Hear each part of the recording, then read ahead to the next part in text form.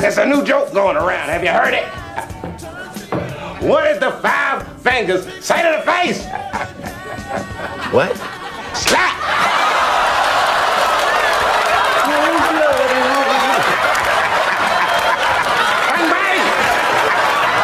Boom shakalaka, ladies and gentlemen, brothers and sisters around the world. It is your boy Chris Shule, aka the Esoteric Noetic, aka the Chocolate Nubian Soul Brother from Ghana, West Africa. Dropping the Wisdomatic Truth Bombs here in Melbourne, Australia, down under. Be sure to like the video, subscribe, click on the bell, tell your friends, tell your mom, tell your mama, drop us the comments, drop us the cryptocurrencies. Check out my new book, Vegan Prince Warrior King. Let's get it. Oh! Ladies and gentlemen, we got some big news. We have had one crazy week with, of course, Will Smith smacking the shit out of Chris Rock. Slap! And now it has just been announced that Will Smith is resigning from the Academy of Motion Picture Arts and Sciences after slapping Chris Rock. Now, this came out, I believe, on April Fool's Day, so I'm a little apprehensive. I mean, yesterday was April Fool's Day here in Australia. I think in the US, it's April Fool's Day today. I think this came out around that time. So I'm a little skeptical, obviously. That being said, in addition, the fact that this is coming out of Hollywood, this is the realm of lies, deception, professional liars, actors, all that kind of stuff, makes me even a little bit more skeptical. I mean, bearing in mind also that Hollywood is the land of the Hollywood. Now, those that are not aware, Hollywood, in ancient times, dropping some esoteric knowledge right now, was a specific kind of wood that had magical properties that was used for casting spells, illusions. In fact, you know those magical wands that everyone's using, those magicians are using? You know, abracadabra, that kind of stuff? These were made out of Hollywood, a special kind of wood that would be used for casting spells. So the very idea of Hollywood deals with illusions, casting the dream spell over your eyes and getting you to buy into narratives and so forth. Now, a lot of people have been conspiracizing that what we have seen, this Chris Rock versus Will Smith scenario, was staged. And I have been saying from the onset that no, it was not. Anyone that is able to look at human body language and is able to tap into their instincts realizes that the reaction from Chris Rock 100% was organic, and in fact, he has recently come out and said that, look, he's going to speak about what's happened. It's evident to everyone that Chris Rock definitely wasn't in on it. Now, of course, people are always going to conspiracize and make these circumstantial arguments, bring about this circumstantial evidence and so forth as to why this thing was staged, but take it from yours truly, and I am never wrong with this kind of stuff, because I'm the esoteric noetic.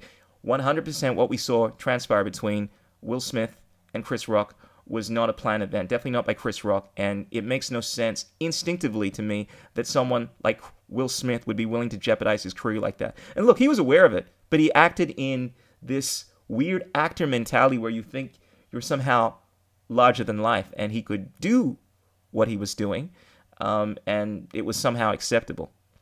You know, it's really interesting when you have a look at the personality of Will Smith, where he's, you know, initially I was saying that it's uncharacteristic of him to do something like this, and I think I was mistaken. Even though in my last video I used evidence of him slapping someone in the past, it just doesn't seem like a Will Smith thing to do. Bearing in mind, this is what we see publicly. We see this action hero that is cool, that is calm, that is funny, but on the personal side of things, these people are dealing with a whole bunch of stuff you have no idea about. And what's interesting is recently we've been hearing reports, classically by Jamie Foxx, for instance, that this is not uncharacteristic. In fact, a while back, Will Smith basically strangled Jamie Foxx for telling an inappropriate joke to Nelson Mandela. Check this out. In Africa, I'm in Nelson Mandela's house, and he walks down the stairs and he sees me. And at that time, I was doing Bundini, and I was sort of, you know, heavy, right. Whatever. And he walks up to me and he's shaking everybody's hand. He said, "Oh, you look like Mike Tyson." And I was like, "Oh, wow." I said, "Well, you look like Uncle Ben."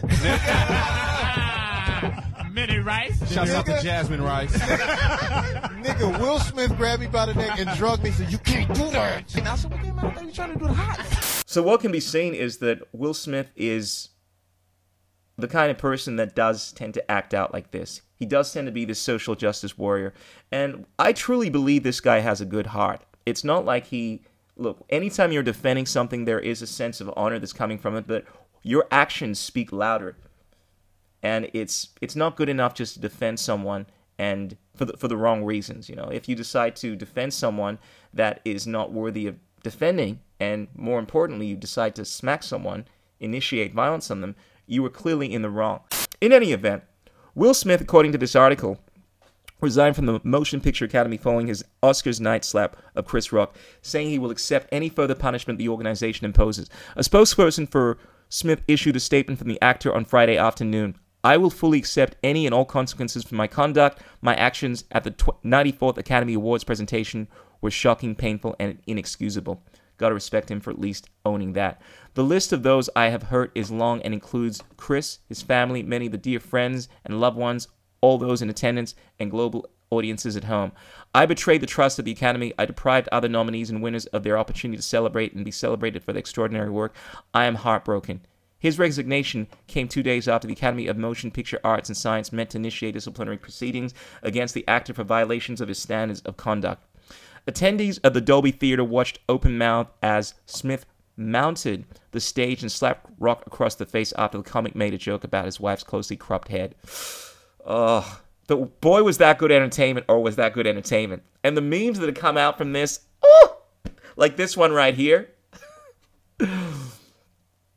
And look, I know I'm smiling about this, but look, my heart does actually feel for anyone that has worked so hard to make it in the industry. Because there are few people in the entertainment industry that work as hard as Will Smith. This is something that is widely known in the entertainment industry. But have seen this thing crumble just like that. And it's very interesting that it was Denzel that said, at your highest point, that's when the devil comes for you. Because essentially, at Will Smith's highest point, achieving an Oscar because of his behavior, because of his ego, the devil has come for him. Lesson to be learned. Always keep your ego in check. Always keep your ego in check. And you could say, look, the guy was trying to defend his wife. It wasn't about his ego. But it was about his ego. A lot of people deem that as being a virtuous thing. You know, you're defending your family. But the reason as to why you're defending your family is really what needs to be questioned here. Are you defending them out of a sense of righteous honor, respect for not just them, for everyone? I mean, it needs to, for something to be just, it can't just be a case of, I need to defend someone. It needs to be something that is balanced. It's fair. Now, is it just to slap someone because of an insult that they have given to your wife? Is that fair? Is that just? No. No. You felt the need to slap that person because it was an attack on your wife, which was obviously an attack on you as well, on your family. And that's coming out of ego. They're my thoughts on that. I don't think this stemmed from an altruistic mindset. I think this stemmed from a place of, granted, I need to protect my family, but also from a place of, look, I need to protect myself. People are saying all this shit about me, saying how I'm weak, how I'm a simp. I can't let that stuff going on. But hey, they're just my thoughts. I don't know the guy personally, and I don't look into his mind. But one thing I can tell, without a shadow of a doubt, is that his pain was palpable, visceral, tangible. Anyone that felt the energy that was manifesting from him during that altercation realizes that that was not a staged event.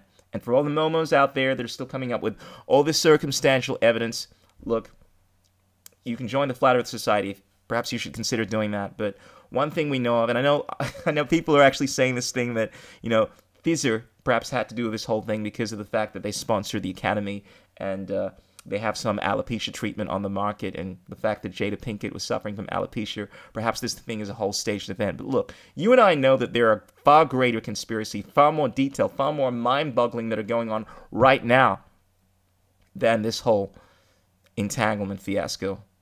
In other news, I want to talk about a real conspiracy that is going on that is actually something built of reality, not air and imagination. And that is the UK government planning to launch a new digital ID technology on April 22nd. We've been speaking about this for quite some time now. A few years back, how we we would see a form of digital currency. The governments would have their play to try to control the system. I mean, this is the next step, right? To create a centralized form of digital currency that tracks what you purchase. And eventually, once you get everyone on it, you can start restricting what people can purchase, restricting what people, even where people can go. I mean, your transactions track so much about you. But even beyond that, everything is tracked in the 21st century.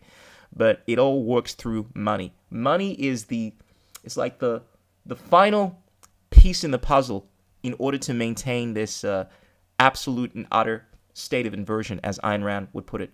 A state of ultimate control where the state can do anything at once. Because they now control the very currency, energy that you use in order to live in this society. What, you said the wrong thing? We're going to shut down your bank account. Oh, you thought the wrong thing? Oh, look, you're not allowed to date people on Tinder now.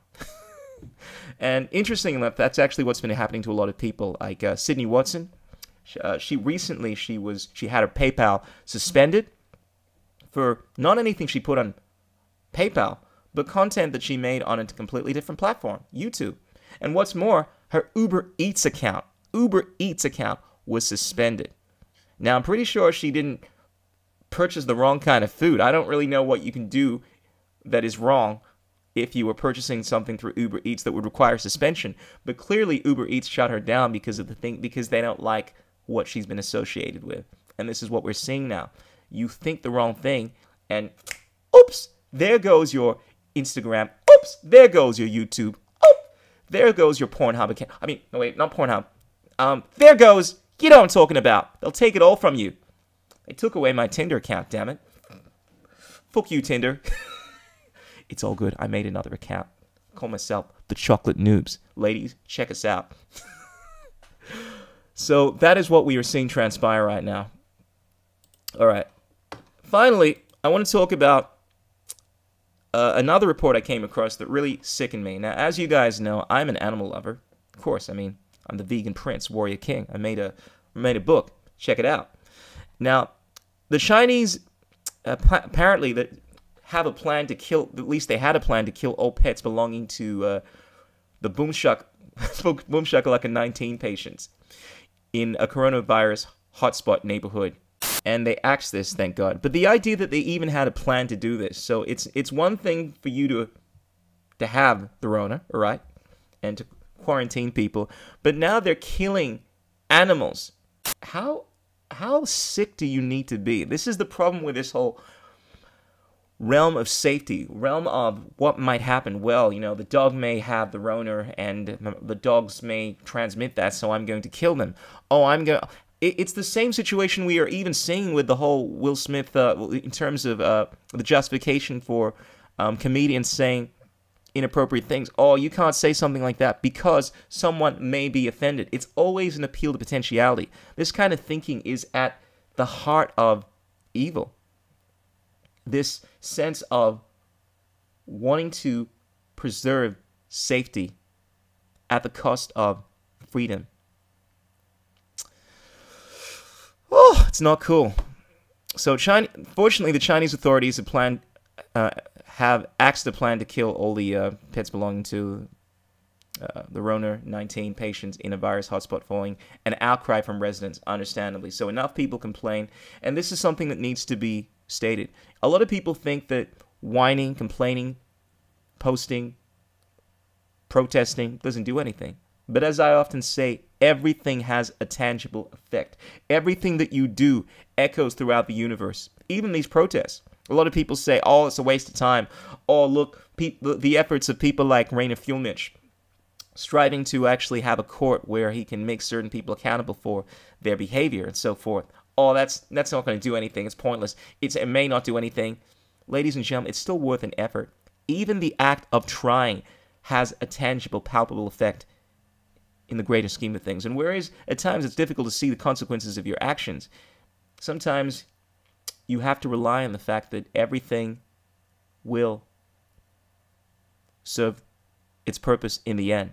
The arc of the moral universe is long, but it bends towards justice. Alrighty. Well, without making this video too long, I'm just going to take this opportunity, guys, just to update you on a few events. First of all, yours truly is going to be doing some gigs. It's been a while, but I'm doing some live busking gigs in the city of Melbourne.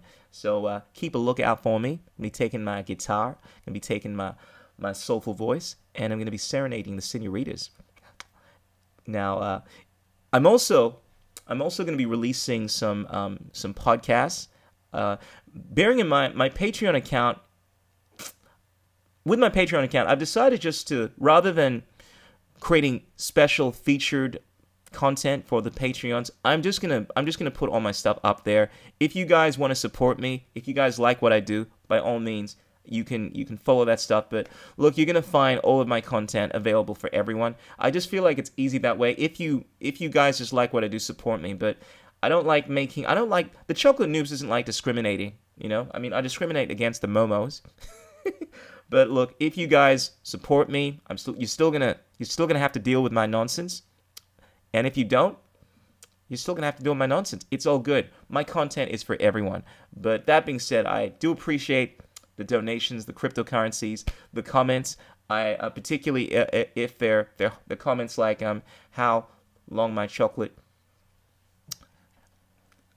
Anyway, let's not go there. But ladies and gentlemen, be sure to like the video, subscribe, click on the bell, tell your friends, tell your mom, tell your momos, drop us the comments, let us know what you think. And remember, there are 3 things that cannot remain hidden for long: the sun, the moon, and the wisdomatic truth bombs of the Chocolate Nubian Soul Brother. Ow!